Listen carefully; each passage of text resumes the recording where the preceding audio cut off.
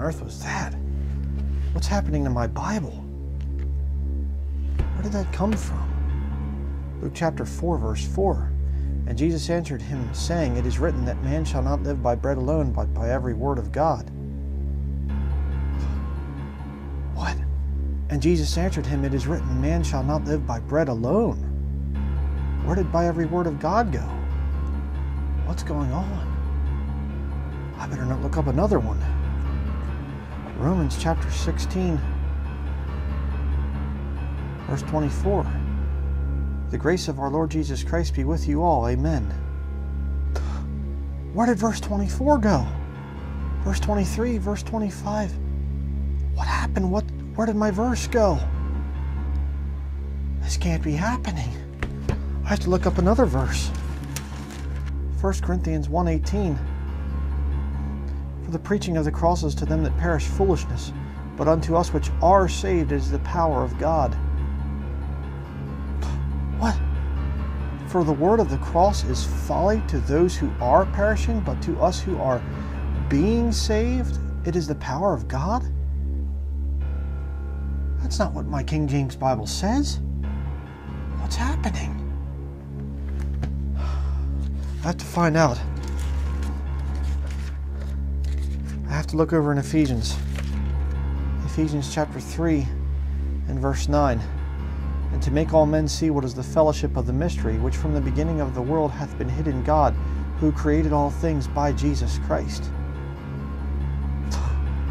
What? It happened again. And to bring to light for everyone what is the plan of the mystery, hidden for ages in God who created all things.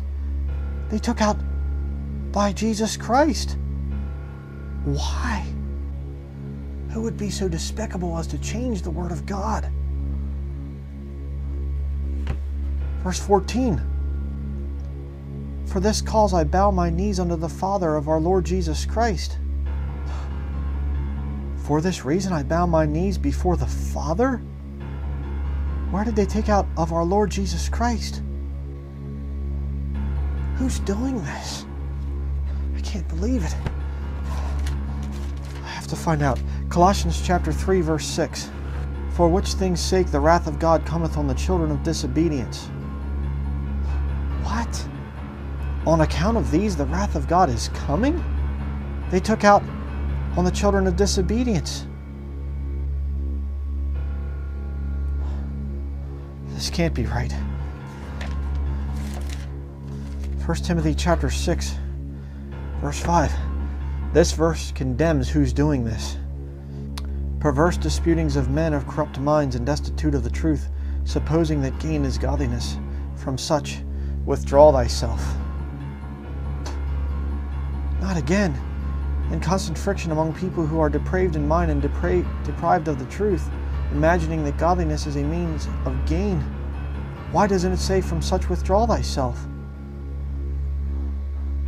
I don't understand. Who would change the holy word of God, the King James Bible? Who would change something like this? Wait a second. I know who it would be. It's CERN. CERN. They're the ones that are doing it. Yes, that's right. CERN. C-E-R-N. Catholics and evangelicals relying on the Nestles. You don't believe me, do you? Right here is the Nestles text. Here it is. You can see it. The 27th edition. I can prove it to you. The text shared by these two editions was adopted internationally by Bible societies, and following an agreement between the Vatican and the United Bible Societies, it has served as the basis for new translations and for revisions made under their supervision. There's the proof. The Catholics and evangelicals are working together.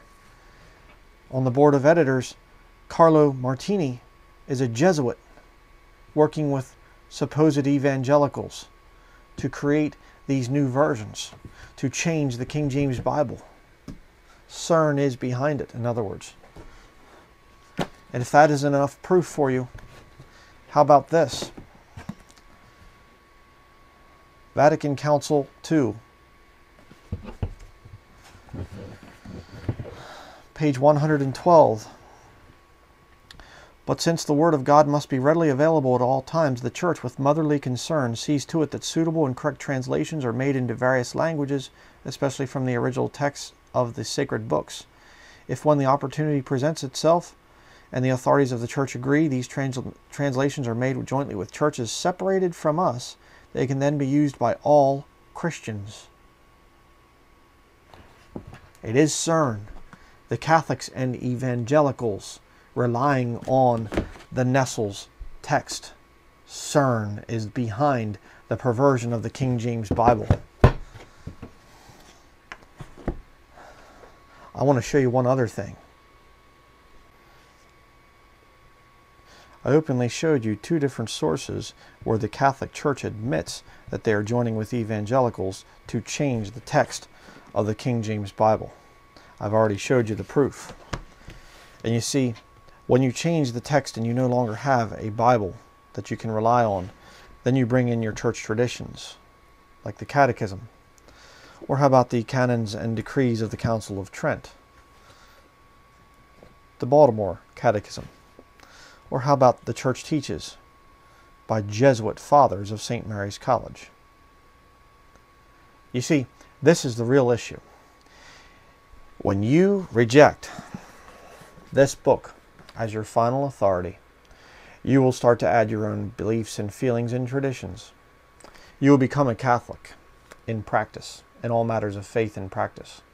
You might disagree on some doctrinal issues, the New Version people, but in practice you will become a Roman Catholic. Of course you will. Why? You don't have an authoritative standard, a reliable authoritative standard. You don't have one. What you have is your feelings, because you see, that's really all you have. You have no perfect Bible that you can put your hands on. So you start to add things to the Scriptures, just like the Roman Catholics do. But you see, when you are a King James Bible-believing Christian, you will say, this is the book. Thus saith the Lord. I believe it. I'm not going to change it. And of course, there's been a little bit of sarcasm in this video. The CERN thing with the Mandela effect is a military psyop, psychological warfare. It is intended to cast doubt into the minds of naive, gullible Christians. All right, the atheists seem to find it to be very funny to lie to Christians, and then they laugh when the Christians are good enough people to actually believe them. We're not gullible. Christians are not all gullible. I shouldn't say all of us. Or I should say all of us. You know, we're not all gullible. The fact of the matter is there are Christians that are very good-hearted people, very kind, affectionate people, and we want to see people get saved. And so when somebody comes out and lies to us, we will oftentimes believe that person at first. It doesn't make us gullible, it makes us compassionate, which atheists know nothing about compassion. They serve themselves, they are their own gods, and they're going to burn in hell, and unless they repent. But you see, that's the whole issue here. This Mandela effect and the thing that they're changing the Word of God. I've said about this in other videos. They're not going to change this book. This book is eternal. God's Word is settled in heaven. Heaven and earth shall pass away, but my words shall not pass away. Jesus said that in Matthew chapter 24. You don't have to worry about this book. This book here is going to be around. In the time of Jacob's trouble, Revelation chapter 6 talks about people dying for their testimony, the testimony of Jesus, and for the Word of God. So don't give me this nonsense. Well, the promises about God's perfect Word, that was the original autographs. The original autographs never existed in a single book form, or as one volume of all the original autographs. So anybody that lies to you from this school of thought here, this Alexandrian school of thought, this Catholic school of thought, that constantly wants to take away an authoritative standard from you and place it in men and a church, they don't want you to believe in this book, you see. But Bible-believing Christians, we have an authority right there. Not me, not you, the book. Just as simple as that. And so now they're coming out with a very desperate little psychological warfare tactic, and the military is involved in this, the spook world and things. And they're coming out with this very desperate little tactic because, you see, the Vatican has been sowing confusion for so long. God's not the author of confusion. You read about that in the Bible. The Vatican has been sowing confusion with version after version after version after version, each one claiming to be more accurate than the next. Versions and versions and versions and versions and versions. They're creating a babel of Bibles. Lots and lots and lots of false Bibles. And yet the interesting thing about it is the Vatican has never once made a Bible translation from the Textus Receptus.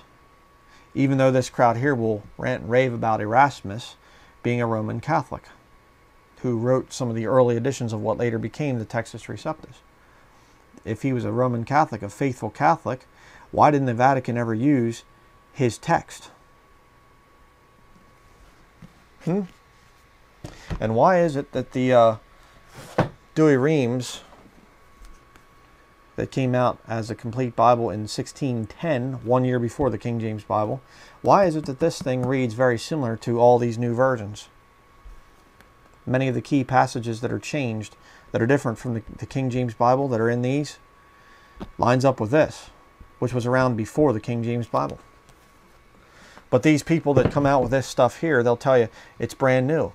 They didn't have it available. It wasn't available. This information wasn't available to the translators of the King James Bible. Yes, it was. And they rejected it. Okay?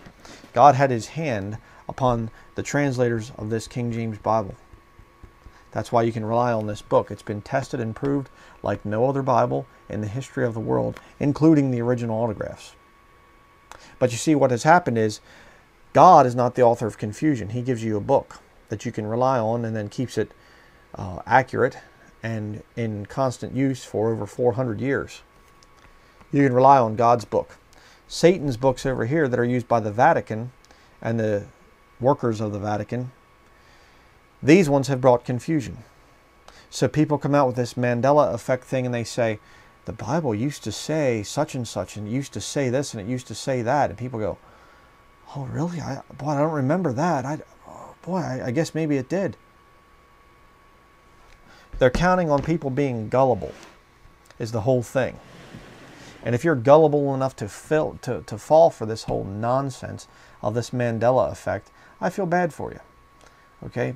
You're out of fellowship with the Lord if you're that dumb that you're falling for the thing of saying that you believe that a bunch of wacky little kooky scientists over in Switzerland can come up with a machine to alter reality. Okay? God has prophecies. We've been given a more sure word of prophecy. A bunch of little kooky scientists aren't going to change the future with the little machine. Right? God already wrote down what's going to happen in the future, and he put it in a book. And it's a more sure word of prophecy. You don't need to worry about it. All right? Heaven and earth shall pass away, but my words shall not pass away. If you don't know much about this whole Bible version issue thing over here, I suggest watching my video, The Real Bible Version Issue Exposed. You can watch that. It's on my secondary channel. And another book that I would recommend very highly is this one right here by David W. Daniels. This one will show you back here in the back, verse after verse after verse, where huge portions of Scripture are omitted. Where CERN, Catholics and evangelicals relying on Nestle's, the Nestle's text down there in the bottom of the heap where it belongs, he'll show you how they changed the King James Bible.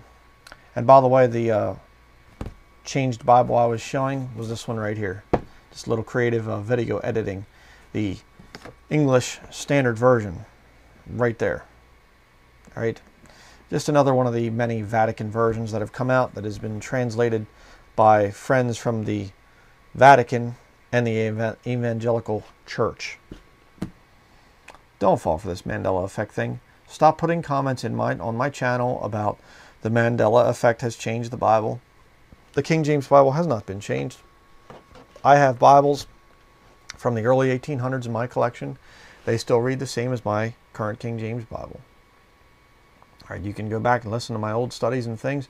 You're going to hear me quoting the same verses. You can open it up. You can listen to preachers from the early 1900s, and they're going to be preaching and teaching and quoting the same verses that you have in your King James Bible today. So don't let a bunch of little military goons, little bunch of spooks out there lie to you and start to put fear into your mind, making you think that your King James Bible has changed. And let me just say this to you little military psyop jerks. You're going to pay dearly for lying about the Word of God. All right? And you can laugh right now and get your little fun laughs, but you're going to burn in hell and you're going to be screaming like little girls, the little girls that you are. All right? And you can attack me, you can attack other Bible-believing Christians, but you're going to answer to God someday. You better think about that. All right, something I need to add on here very quickly in case you don't know about CERN, the actual thing over there. Here you have the Vatican's website right here. To my venerable brother, you know, blah, blah, all this stuff. On the occasion of the International Convention, Jesus Our Contemporary, which is taking place in Rome from 9 to 11 February 2012 at the initiative of the Italian Episcopal Conference's Committee for the Cultural Project. Goes on to say a bunch of stuff there. Okay, this is what we need to focus on right there. This group went here to this Alice thing, Vatican Visit to Alice, Committee for the Cultural Project of the Italian Episcopal Conference. Here's the group. People from the Vatican, Vatican officials. You can see the priests there. These guys actually go to the CERN reactor, right? And they're checking everything out. There you go. All right. So you have these Catholic officials, official group from the Vatican going to see this whole CERN thing. And here's a very interesting picture. CERN Director General Rolf Huer met with Pope Francis at the Vatican on Friday, the 30th of May. Right there, the director of CERN. And I was being a little sarcastic in my video, you know, Catholics and evangelicals relying on missiles, but the CERN thing is a very wicked system. So I'll show you a little bit of it here, but there's views of CERN. This is their press.cern, photos, images, life at CERN, you know, different things. There you have the Alice thing that these Vatican officials were there and checking it out. All right, and other weird things, antimatter and all this stuff, trying to mess with God's creation is what they're trying to do. Here you have a conversation with CERN's Rolf Dieter Huer there, if I'm pronouncing that correctly. He was the guy, the director general of the thing, and that was a couple years ago. Now here's the newest director general. It's a woman, Fabiola Giannotti. Interesting. Sounds like an Italian Roman Catholic to me. And Pope Francis warns Large Hadron Collider could open gates of hell. People getting all excited about this whole CERN thing. There's some pictures of it. Again, you can, you know, my fellow Christians from the Pope. Yeah, I don't think so. But you know, I'm not really looking into a whole lot of this stuff because again, I don't really take a whole lot of it seriously because they're not going to mess with what God has created, what God has foreordained to come to pass. And it's interesting too. Here you have the CERN courier, and the statue of the Indian deity Shiva at CERN was unveiled by His Excellency. These people here. So they're putting up pagan goddesses and stuff like this, and it's just totally, completely satanic. So the real CERN is definitely a satanic organization.